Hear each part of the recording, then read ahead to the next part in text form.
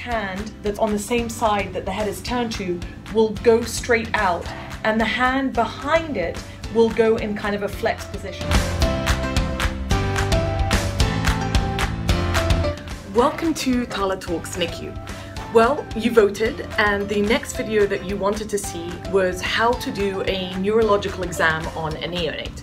So today I'm using this model, who unfortunately looks like he's crying, to kind of just go through the general neurological exam. We're not going to go through every single detail, but by the end of this video you'll have a pretty good idea of how to do a basic neurological exam. So to start your exam, even before you touch the baby, then just observe the baby for a few minutes or a few seconds. An excellent pediatric neurologist once told me that you can get pretty much the entire neurological exam by just watching a baby. Ideally, you want to watch them when they're not hungry, when they're not crying, and when they're not asleep. So sometime kind of between their feeding cycle when they're hopefully awake. And what you're looking for in a healthy baby is some spontaneous movements which aren't jerky and which are very symmetrical. Obviously, if the baby is moving one side of the body more than the other, then that's very concerning. As you also know, the neurological exam is going to change greatly with the gestational age of a baby. The closer to term that the baby is, the more responsive that they're going to be. So the more spontaneous movements they're going to have, the more awake they are. They spend less time in sleep than preemie babies do. Also, they're just more responsive to external stimuli, so to noise or to touch or to anything over their face or tubes or anything on them. The other interesting thing is, the older a baby gets, the higher their tone. And we're going to talk more about tone in a second, but for now just realize that in a term baby, they're much more likely to be in a flexed position rather than the extensor position of a preemie baby. So this baby's legs are actually more in sort of an extensor position, whereas for a term baby, you'd expect their legs to be more flexed and their arms to be more flexed at the elbows. Other things that you should be looking for on the just kind of initial inspection is any signs of jitteriness, and we'll talk about that in a second, or seizures, or any other dysmorphic symptoms which may suggest that the baby has a neurological condition. Pay particular attention to the size of the baby's head. So if a baby has a very large head, or macrocephaly, or a very small head, microcephaly, those could both suggest that the baby has something wrong neurologically. And everybody should get very comfortable with measuring the circumference of a baby's head. Also remember this number. A term baby has a head circumference of an average of about 35 centimeters. That's very, very helpful when you're just kind of like trying to make a quick assessment after a baby is born. Honestly, if you look at enough babies, you'll get very used to the fact of just being able to look at a baby's head and be like, that looks really small. So the other thing that you can also suggest a neurological problem is the distance between the eyes. So if the eyes are very close together, or something that we called hypotelorism, then that can suggest a type of brain injury, for example, a holoprosencephaly. Same thing if the eyes are very far apart, or hypertelorism. And the way that you measure the distance between the eyes is that the length of one eye, so between the canthi, should cover the distance between the two eyes. If they're closer than the distance of one eye, then that means that they've got hypotelorism. If a baby is crying, which by the way happens a lot more in term babies as compared to preterm babies, then that itself can be a very important part of the neurological exam. First of all, you're looking for the actual facial expression during the cry. And what you're really looking for is symmetry. If you've got an asymmetrical cry, so for example, the eye is open and the mouth is drooping that way, then that could suggest a facial palsy.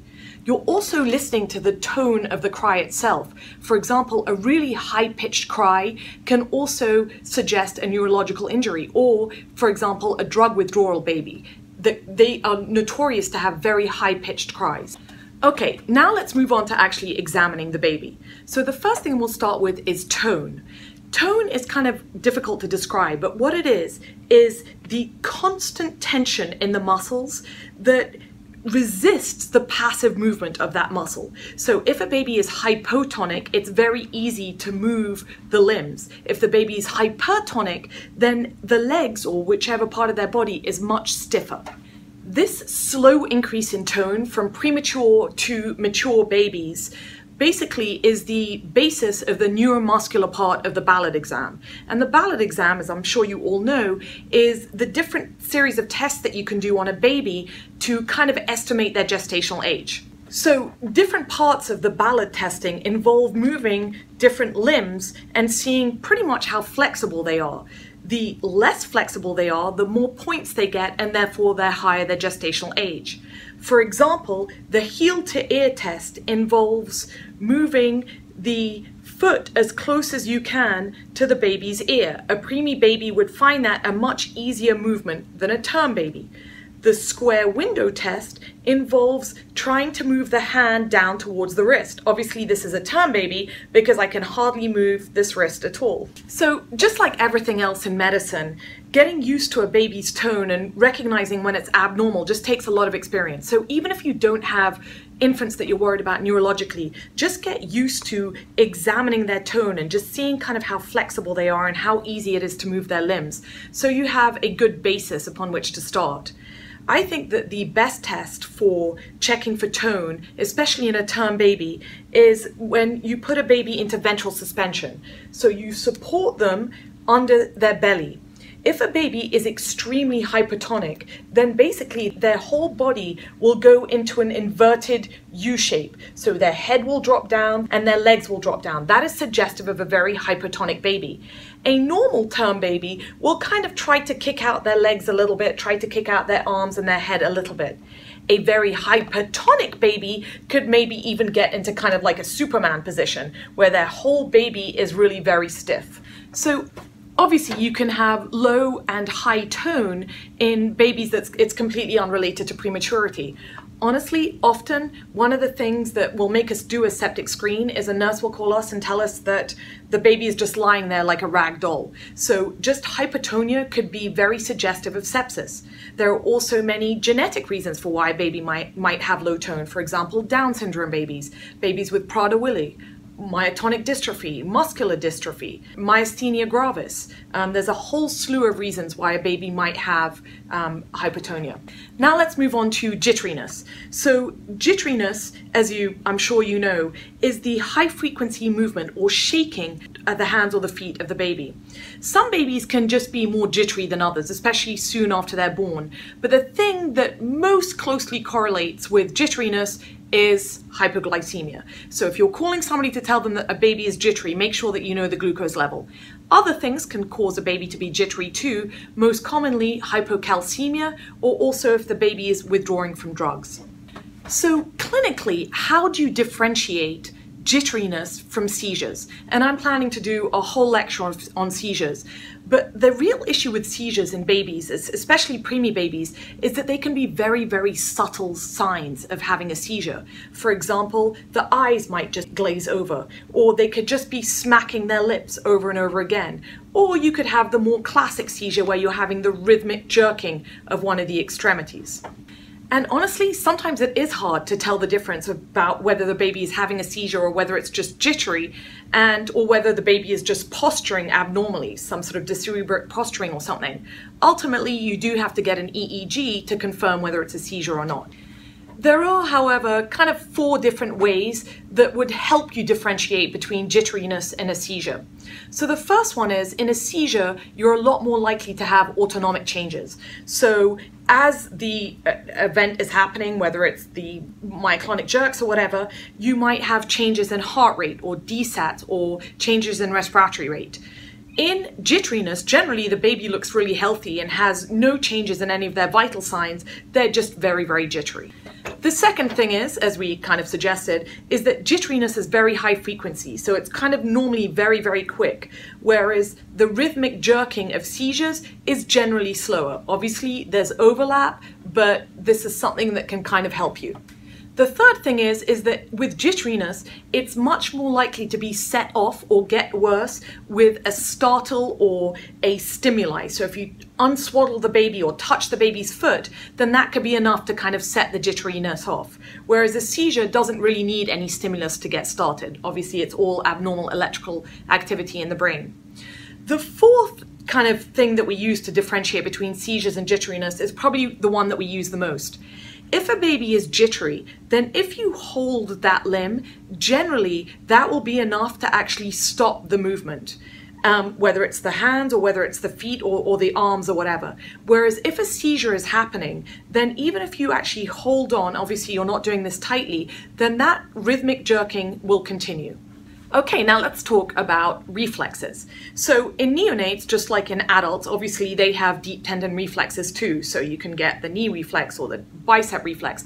We don't use those as often in the neonates because to elicit them, you need a completely relaxed baby, which very often we don't have. Also, we have the advantage of being able to evaluate the primitive reflexes and, as I talked about already, the tone. So let's start by going through the different primitive reflexes. Okay, let's start with the moro reflex. It's also called the startle reflex, and babies can end up performing this reflex even if they're stimulated by like a loud noise. So the way that we can elicit it is slip your hand under the back of the baby's neck and hold on to the baby's arms. Then, suddenly but very slowly, allow the baby's head to drop back just over 1 centimeter. What the baby will do is lift its arms up suddenly over its head and open up its palms and then start crying. And that is considered a symmetrical, intact moro reflex. The gag reflex is very helpful, especially when you're evaluating an infant for whether they need cooling therapy or not. So it also develops very, very early. So the gag reflex is one of the earliest reflexes. It develops kind of in the 2nd trimester. So either you can use a gloved finger and just put it into the back of the oropharynx until you can kind of elicit the baby to gag, or obviously you might be doing it incidentally. If you're intubating the baby or if you're placing an OG tube, that might be enough to show that the baby has a gag. And what you'll see is that the baby kind of just retches or just really gets very upset with the idea of something down the back of their throat.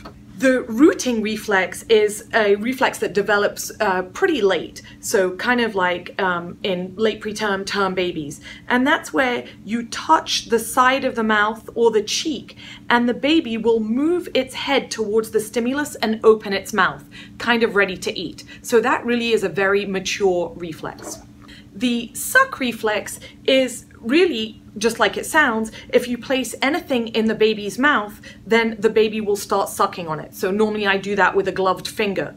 You shouldn't just evaluate whether the baby is sucking, but how strong that suck is. So the same thing, kind of get used to the general strength of a preterm versus a term baby when they're sucking. The palmar grasp reflex, or just when babies kind of clench their finger around a stimulus, develops at about 28 weeks. So really kind of any stroking in the palm of the hand will cause the baby's fingers to close over that. And you can see it in the unit, babies grabbing their OG tubes and grabbing their ET tubes, trying to get them out. And the asymmetric tonic reflex, which is also called the fencing reflex, develops at about 35 weeks. I have tried this several times with this baby and it's just not going to work. So I'm just going to show you on me what that reflex looks like.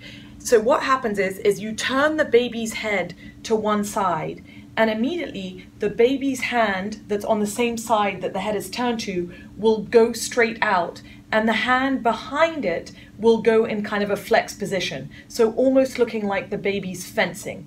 This is also a primitive reflex. So a term healthy baby would have all of these primitive reflexes intact. If they're missing some of these reflexes, then that's very concerning about a neurological injury, and I'll talk about that more in the HIE video.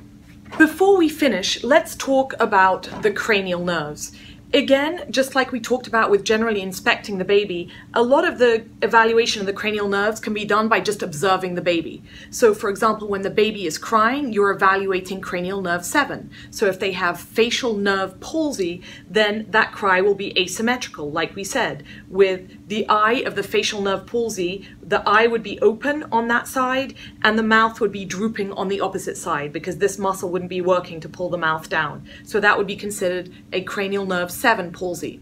You can check cranial nerves 2 and 3 by evaluating the pupillary light reflex. So just like in adults, you can shine a light into the baby's pupils and you should see those pupils constrict. If cranial nerves 2 and 3 are intact, then they will appropriately constrict. The ability to suck evaluates the nerves 5, 7, and 12, and the ability to swallow evaluates the cranial nerves 9 and 10. So there's a whole bunch of cranial nerves that are working great if the baby is able to suck and swallow. Cranial nerves 3, 4, and 6 can be evaluated by watching the eye movements, so especially by eliciting the vestibulo-ocular reflex, also called the doll's eye reflex, and this actually exists in older patients as well. And what that is when the head is passively moved to one side, the conjugate gaze of the eyes moves in the opposite side, so that the retina of the eyes, the fovea, is fixed on one point. So if you can imagine, if somebody else is moving my head, then my eyes are moving in the opposite direction to my head so that they stay fixed on one point. This happens as in neonates, and it's the doll's eye maneuver. So basically, by checking the pupils, by looking at the baby crying, and by making sure that they can suck and swallow, you're pretty much covering most of the cranial nerves. Lastly, let's go over brachial plexus injuries. So the brachial plexus is the collection of nerves that innervates the arms. So in very traumatic births, so for example, there's a shoulder dystocia and the head is out but the shoulder gets stuck, or the baby is really big, or the pelvis is really small, then sometimes those nerve roots can get bruised or even completely ripped apart, and it will result in the baby not being able to move their arm. So Erb's palsy is a palsy of the lower nerve roots of the brachial plexus, so C5, C6, C7. And you'll notice just by examining the baby that the rest of their limbs are kind of moving, but they're keeping that injured arm completely still. When you try to elicit the moro, then only the unaffected arm will kind of flip backwards. So that's a pretty good diagnostic test for an Erb's palsy. When the baby is completely resting, then the arm will be in an extensor position, it will be externally rotated, and the wrist will be flexed in a flexed position. So that is kind of pretty characteristic of an Erb's palsy. The baby should still have a grasp reflex though.